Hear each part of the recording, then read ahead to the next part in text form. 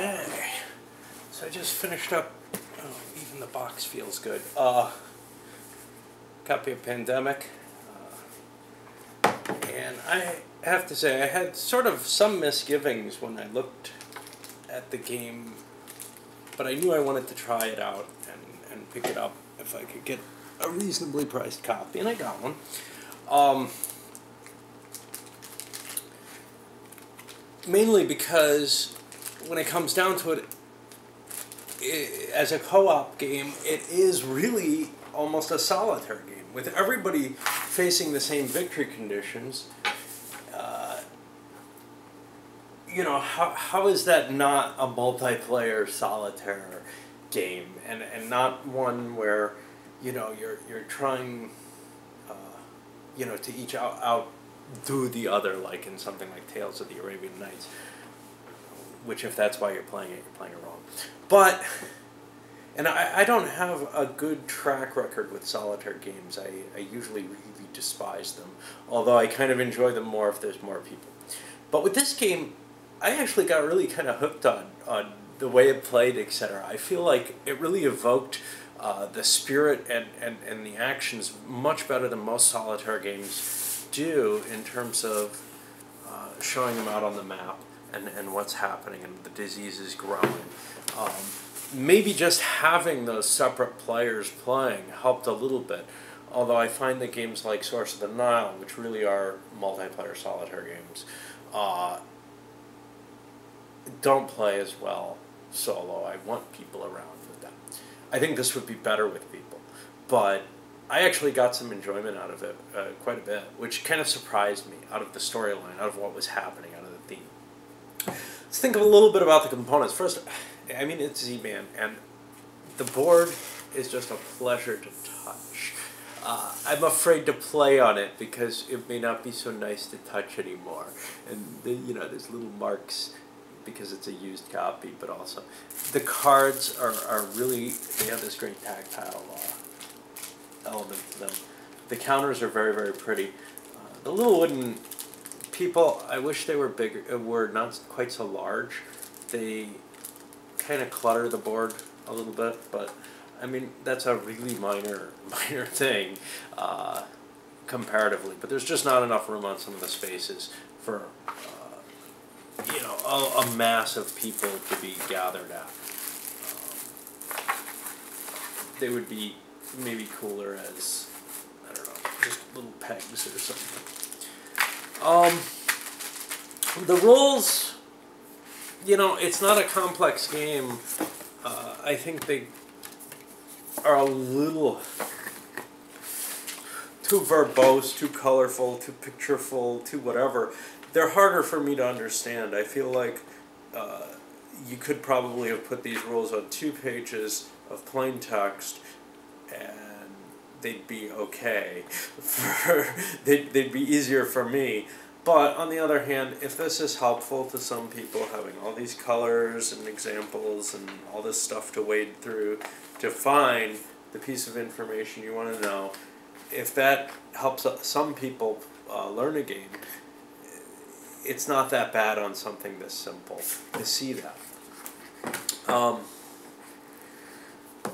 Couple of things that really stuck out for me. One, I've seen this played by young kids. The 10 and up thing, you know, it's like the old Milton Bradley one. You can really play this at a fairly early age, I would say. I think the group we're seeing had some people a couple years under 10 in it. Even so, it's still a complicated enough puzzle that, you know, it's challenging if you play it at its highest difficulty, I believe. Maybe I'm just dumb, but, you know, I think even had I known everything that I know at this point and sat down or stood up to play with the deck that I had, I would have a hard time with it.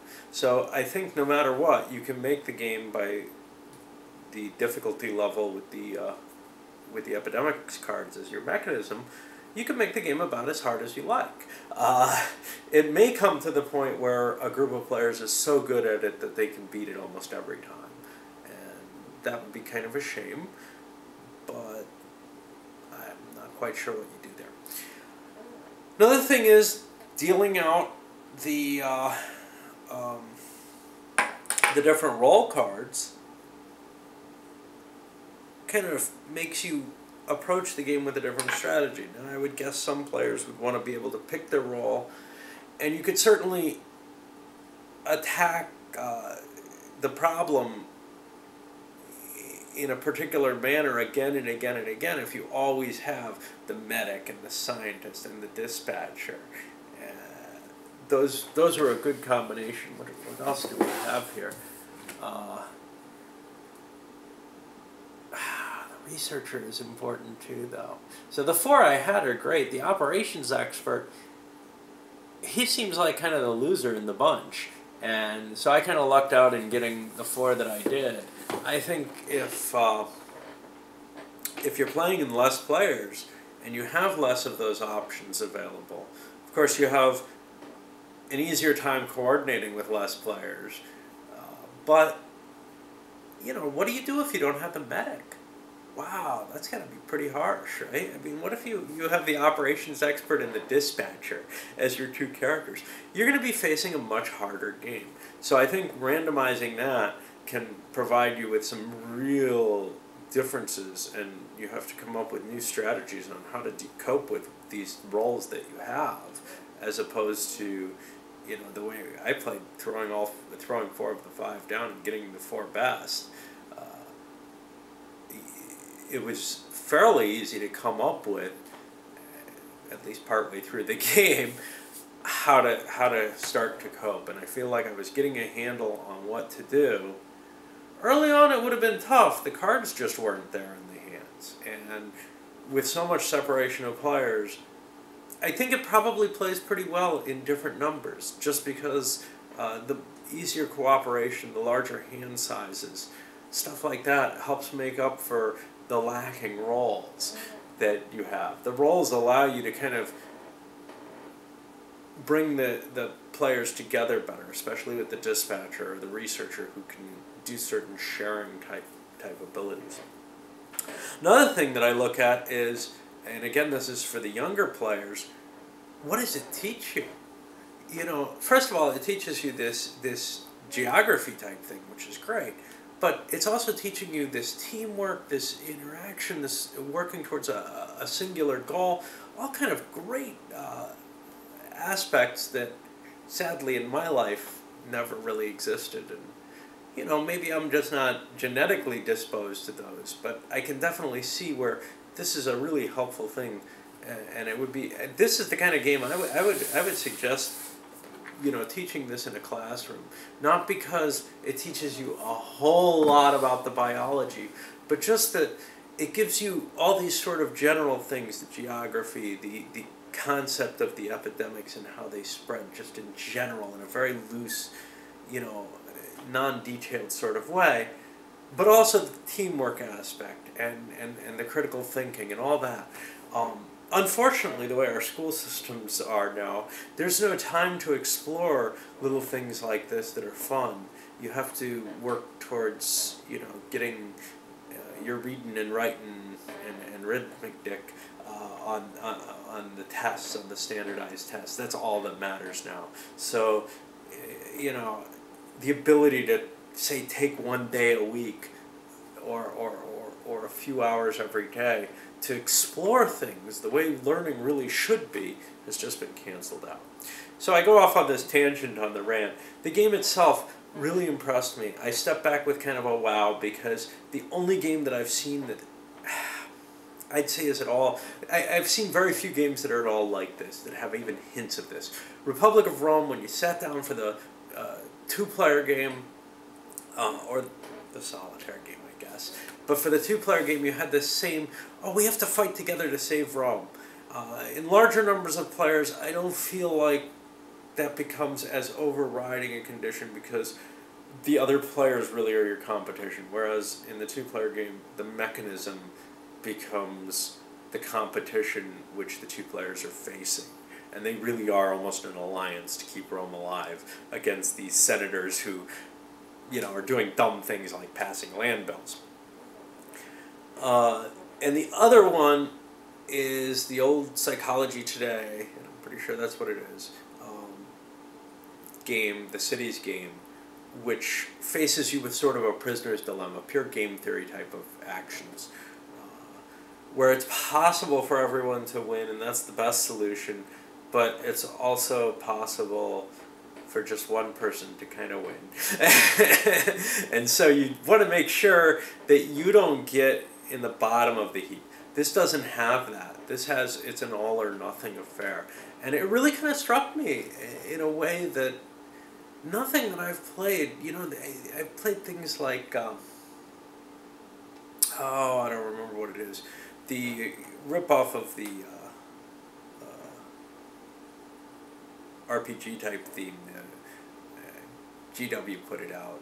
These big boxed sets of, you wander around on a board in a dungeon and you're all kind of on the same team, but it's kind of like Legend or whatever, where you're also working against one another. One of you wins. So that's a different feeling. When a cooperative game isn't fully cooperative, it can be very, very nasty.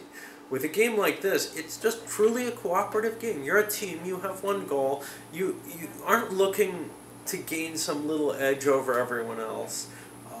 And of course, real life is never quite like that, but for the most part it is. Which is to say, once you're in the business world, at least in my line, you want your team to do well. That's the biggest thing, the most important thing. Now, if you take on a particularly complex added task and impress everyone by doing well with that, that's great and everything.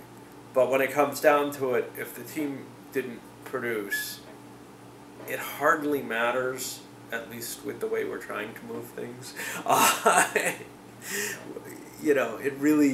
It comes down to the team. But certainly the impression that you form on other people's minds, even within your team, is more important perhaps than what you actually accomplished in your team. Which is to say, some team members sit in this kind of position where they don't seem to do a lot, but they come up with these ideas, you can bounce things off of them. They'll never advance because nobody quite realizes how much of an advantage they are, but once they're gone, you might miss them a lot. And that's just kind of a shame in the way our society is structured. We can't find that, and we can't recognize the people who are vital and maybe actually make a great team more than just a good team. In this, that's not an issue. In this, it's just you're working together and you're playing. And,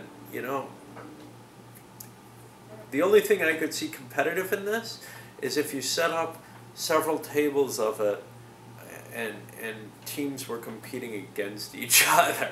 It's really an innovative idea for me. I don't know how many other cooperative games there are out there, but this one struck me with kind of an, oh wow, I feel really impressed with this. And I also feel like the mechanics, etc., made it not unpleasant solitaire in the way that a truly solitaire game would be usually.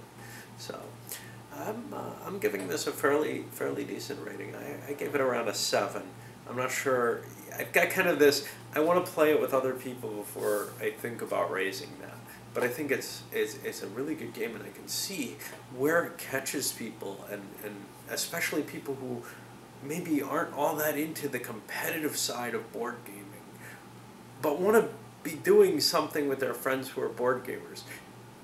And does it translate well between the two? That's the question.